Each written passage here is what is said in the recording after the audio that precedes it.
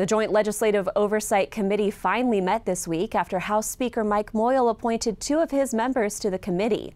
That allowed the Office of Performance Evaluations to release a long-awaited report on direct care workforce shortages in Idaho.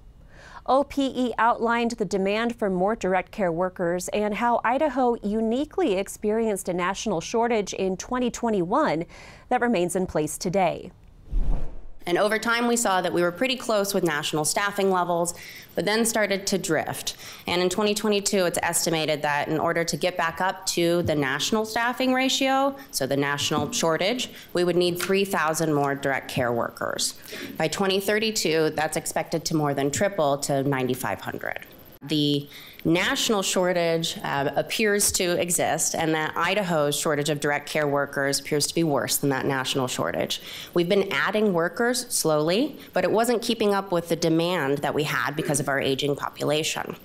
And then we saw a sudden drop in the number of workers here that's following the start of our pandemic in Idaho, and does not seem to be aligned with the pandemic itself, but instead after the pandemic, which would align with the hypothesis that other wages started to rise in industry settings following the pandemic.